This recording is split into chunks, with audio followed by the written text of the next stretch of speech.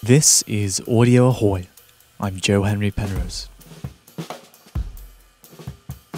America's National Public Radio, or NPR, is known for honest journalism, quality content, and flawless radio. Through a network of over 1,000 member stations, NPR's programming reaches most of the US population. In fact, NPR reported that as of March 2018, NPR has maintained their highest audience since spring of 2017. According to Nielsen's fall 2017 ratings, the total weekly listeners for all programming on NPR stations is over 37 million people. However, while listenership of NPR's newscasts is high, many listeners don't realize that NPR has a music division with award-winning music journalism, early releases of albums, and even intimate concerts.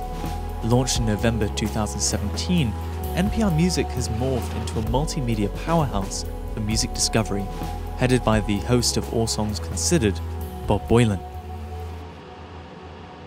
The cultural power of NPR Music is evident from their YouTube channel alone.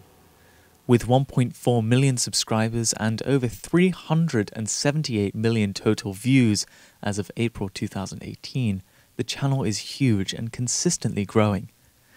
They are well known for their Tiny Desk series where musicians play intimate shows at Bob Boilen's desk throughout the workday. Everyone has been on this series, from T-Pain to Adele, Tyler the Creator to Sylvan Esso. Don't forget Moon Hooch, Anderson .Paak and the internet. That's the voice of Myra Johnson, music director of college radio station WSOE and professional Bob Boilen fangirl. Tiny Desk is really cool. Basically, it's an extension of NPR, and it's the music branch. It was started by Bob Boilen, who got started with things like All Songs Considered, which if you're familiar with NPR, they also have a segment called All Things Considered. So this one's just a little more music-oriented. I think Bob Boilen is super cool. Again, he's the one that kind of started a lot of this stuff, wanted to branch off on the music side of radio, and obviously NPR is one of the biggest, if not the biggest broadcast organization in the US, so that's been really cool to see how that's grown. So how did Bob Boilen start working for NPR? Bob Boilen actually, when he got started, just started showing up at NPR in DC and saying, like, give me work, let me do this. I have these ideas, and I feel like that's just perfect, and that's how I try to get my job, so hopefully I can just start showing up there and get a job from Bob. Yeah, so I heard in a podcast that it was Bob Boilen and Steven, who is one of the other writers for NPR Music, that they came up with the idea after a show in DC where it was a folk singer and they couldn't hear her, so they just joked, next time you come through you should play Bob Boilen's desk, and it was kind of born from there. And I feel like that shows just the wonderful nature of NPR Music and NPR, that it doesn't need to be this curated idea that's based on audiences. It's just done because it's cool, and it grows organically from there. I loved seeing it grow. I love seeing these artists that sometimes they're huge names, and you know, Chance the Rapper did his without telling anyone. Like, the interns didn't know, and they just said, you know, Chance is here, go to Tiny Desk, and everyone, you know, ran for Chance, which was so cool. But then they also have, like, I'm With Her out this week, which I know because of getting sent music and having to listen to it for work, but maybe a name that I wouldn't have known before. So definitely really cool to see the range of artists they bring, and just I'm excited to see what they have in store for the future. The Tiny Desk series helps viewers to find new musicians, but it also helps to unearth new talent.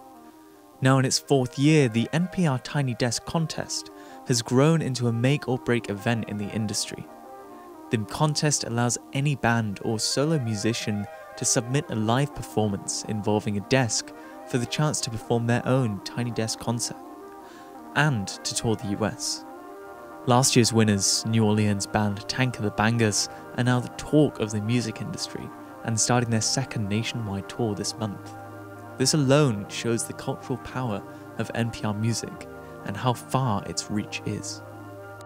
NPR Music produces more than videos. They create over 10 podcasts, including All Songs Considered, Alt Latino, Mountain Stage, and more. These podcasts cover the latest in music, help listeners to discover bands they've never even dreamed of, and some even bring on great musicians to give their take on the latest music. NPR's podcasts cover pretty much every major genre. I've even heard some Polish rock on some shows. But if you're into more of a niche musical market, the NPR Music blog has got articles for you. As a big fan of music and journalism, I really appreciate the work that NPR Music does. That's Patrick Larson, head of podcasts and productions for WSOE.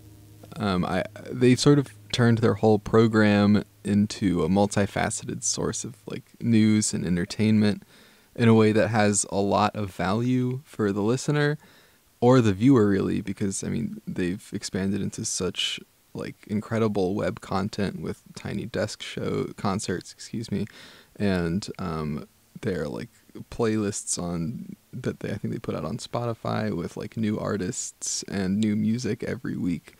And then some of the the work that they do on those artists, I think it meets a lot of different desires within consumers of music and news. And I think that's really awesome. Bob Boilen is doing great work over there.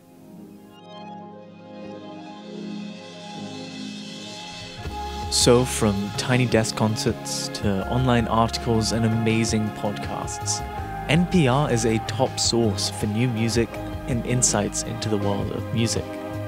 By listening to NPR Music, you support high-quality journalism, discover and launch the careers of new artists, and even rediscover old ones. Sometimes you'll even find new sides of artists, like when T-Pain performed without his signature auto-tune at one of the Tiny Desk concerts.